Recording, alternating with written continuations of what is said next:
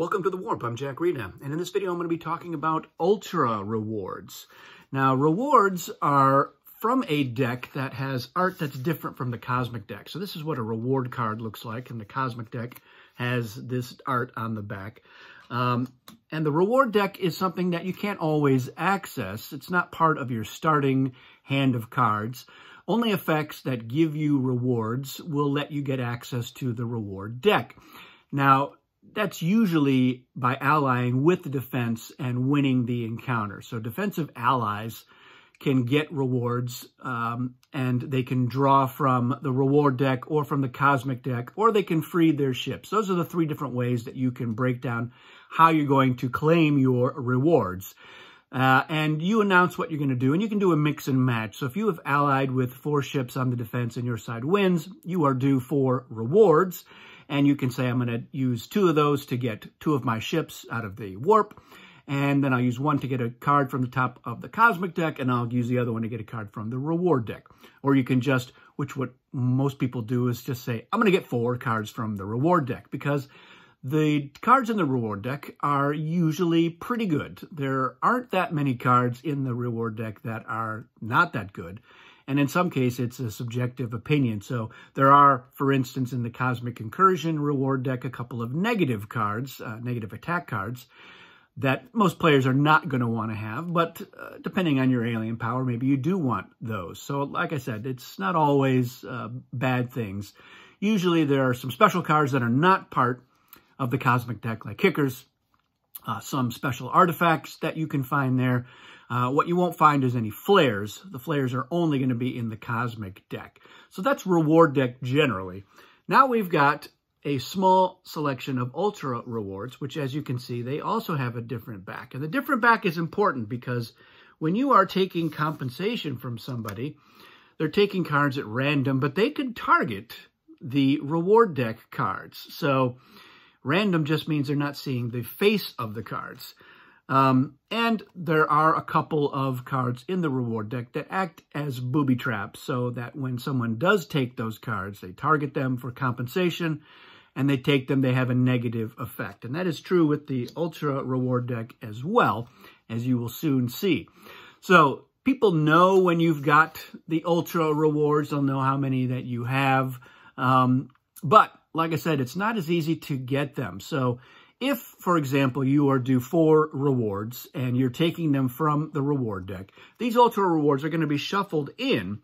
And while you're drawing, you're going to say, all right, yeah, I want 4 cards from the reward deck, and I'm taking 1. I'm like, oh, the next one is an Ultra Reward. Well, I'll take that.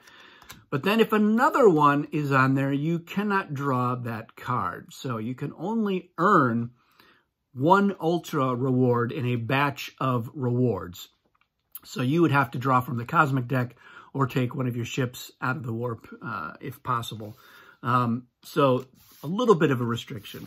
But let's say that I'm holding 2 Ultra Rewards in my hand and a Cosmic deck, and you're due 2 cards in compensation. You can take both of my Ultra Rewards. So that's only by earning them as rewards that you are limited to getting 1 in a particular batch. So let's now take a look at what is in the Ultra Reward deck. All right, we're going to start off with the encounter cards. There's a couple of encounter cards that are in here, 4 of them to be exact. So one of them is a morph. And so probably for many, the least exciting card that's in there. I happen to think the morph is a pretty good card. It's one where you know what the outcome of the encounter essentially will be. You're going to have a deal situation if the other player revealed a negotiate, or you're going to have an attack card of the same value. So you can look at the ship differential there, and you know if playing a morph is going to be good for you or bad for you, notwithstanding the possibility of other game effects like reinforcements or what have you. So morph still pretty powerful card. 1 more in there, and of course it does increase the likelihood of a morph versus morph where both sides lose. So that's the outcome of that. I like having the morph. It was just not going to be possible for me to put 1 in there. We do have 1 negotiate card in the Ultra Reward deck, and it's called Extreme Demand. So If it's opposed by an attack card, you lose, but you collect double compensation. So if you're losing 4 ships, and because you negotiated and the other player played an attack card, normally you get 4 cards from that player's hand in compensation. But here, in this example, you would get 8 because it's double. If the extreme demands is opposed by negotiate, players have 1 minute to make a deal, or each loses 3 ships to the warp. That's normal. But you choose which ships your opponent loses. So that is a pretty extreme demand there. It gives you maybe a little more leverage to get something good out of a deal. Since you're with 3 ships, there's a good chance you're going to be stripping them of at least 1 foreign colony, maybe more than 1. Then we have 2 special attack cards. So we have this one with a number on it, the attack 20, sneak attack. And then this is an O, not a 0. It is O for overkill. So let's talk about the sneak attack first. So it's a 20. If it's opposed by an attack, the higher total, ships and card, wins. That's normal. If you win playing this card as the offense by 4 or more, you may also land 1 or more of your attacking ships on another planet in the same system. So that means that if you've come in with, say, 4 ships and you win by 4 or more, let's say you win by 10, you can divert 2 of those ships to another planet and get 2 colonies. So the sneak attack, a way for you to get 2 colonies, could be a way for you to leap into the win of the game. We only had 3 colonies. Maybe a bunch of people have helped you out. And then you're like, yeah, I'm going to be playing this ultra reward. And then it's, uh-oh, this could be trouble for the other players. And then we have O for overkill. And what is overkill? I should mention that if it's opposed by negotiate, you win, but the opponent collects compensation. So nothing unusual there. Overkill. So if the overkill is opposed by a morph, both sides lose. And that's important because if the overkill is opposed by anything else, doesn't matter if it's an attack card, a negotiate, what have you, you win, but your opponent collects compensation. So that means that if you reveal the overkill, as long as the other player didn't reveal a morph, you're going to win that encounter, and that player is going to get compensation as if they had negotiated. Because you went overboard, and it was almost like they were surrendering, and you killed them anyway. So the overkill, that's the downside of it, but it's basically an I win this encounter effect, and with only a very small chance of it not happening. So it's important to note the overkill does not have a numerical value. So if you have an effect like the winner alien, the winner can get an additional foreign colony if they win by, I think it's 10 or more. Overkill doesn't have a numerical value, so the 10 or more would not apply in that circumstance. So important to note. All right, then we get down to the last 5 cards, the non-encounter cards. So we do have a reinforcement, +9. So the highest reinforcement in the game, +9, certainly going to help you to win an encounter, I think. So that's good to know. We do have a kicker. So the kicker, the way the kicker works is it's a reward card that you announce that you're playing when you are playing your encounter card, or actually it's right before you play the encounter card. So this is a kicker from the reward deck. So you can see it's a ×2. It's going to be a multiplier.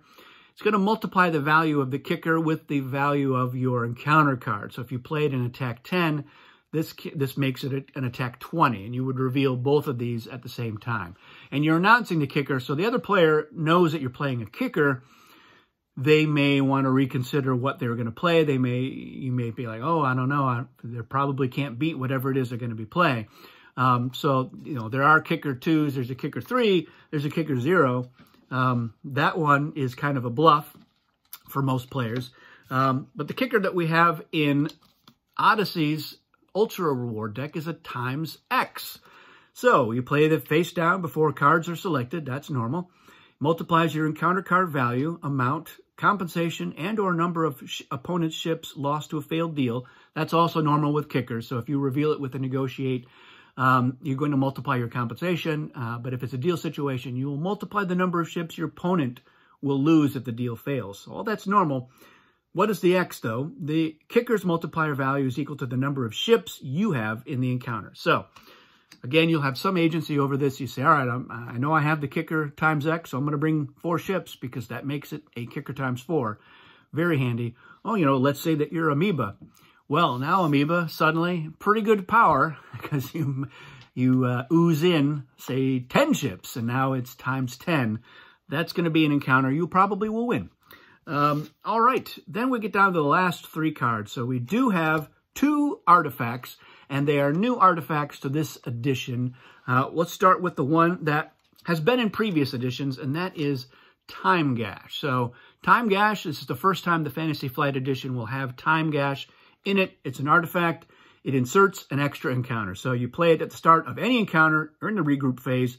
Choose any player, and that player becomes the offense and has 1 and only 1 encounter. So normally you're going to choose yourself. Like, I'm going to have an extra encounter. But there may be circumstances where you do want to pick somebody else.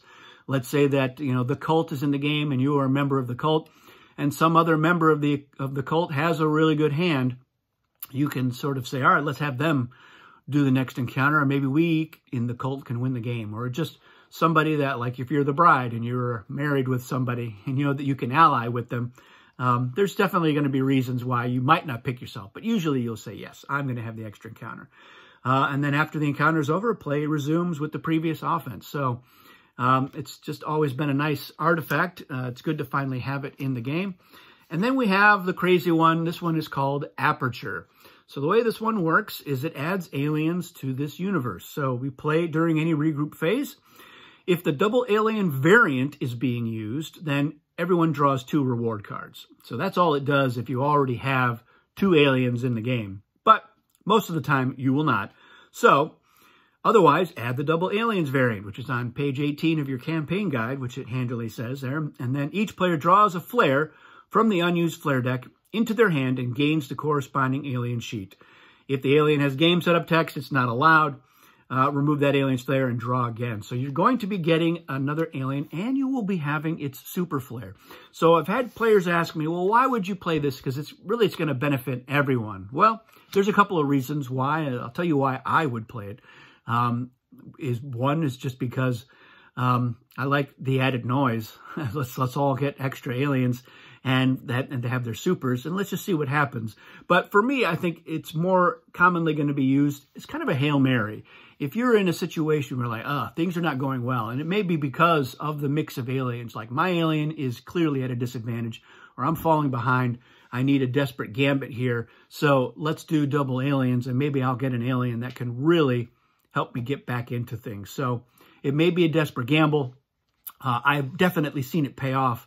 So I think it's a good addition in there. And then finally, our last one is the booby trap, and it's the Rift 9. So most of your Rifts are in the 3, 4, 5 range. And the way the Rift typically works is you can play a Rift during a regroup to free that many ships from the warp. So if you're playing a Rift 4, you're freeing 4 ships.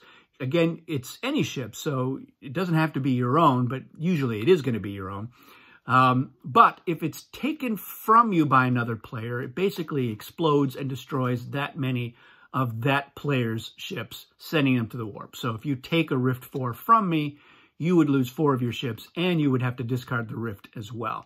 So the Rift 9 works similarly. Play at the start of any encounter to free up to 9 of any player ships that are in the warp, captured, or removed from the game. So the Rift 9 affects more than just ships in the warp. These ships are returned to any colonies of their owner's choice. If another player takes this card from you, they lose 9 ships of their choice to the warp and then discard this card. So it's a 9-ship booby trap. And back in the playtesting, the Rift 9 also made you lose 9 cards from your hand. But I think Frank at Fantasy Flight felt like that was too much. He should have seen the original one. It was actually a Rift Infinity. You lost all of your ships to the warp.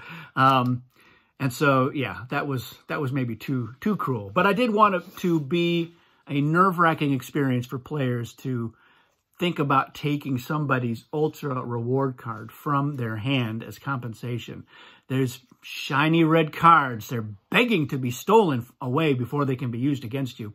But again, even just losing 9 of your ships, that's pretty bad. It's almost half of your ships for most players. So that is the Ultra Reward deck. It's just these 9 cards. 1, 2, 3, 4, 5, 6, 7, yep, 8, 9. I actually have some custom ones separately. I'll show those in another video sometime.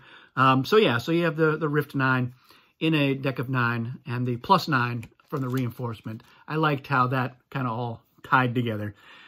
So let me know what you think of the reward deck. Not just the reward deck, but sure, let me know about that. But Ultra Rewards in particular. Have you been using them yet? What do you think about these? The restrictions about getting them, is that good enough of a balance to keep people from getting, so many all at once? And, if you've come up with your own custom Ultra Rewards, which I know some of you have, please share those because we all like to hear about that. Thanks for watching, and we'll see you again soon. Bye.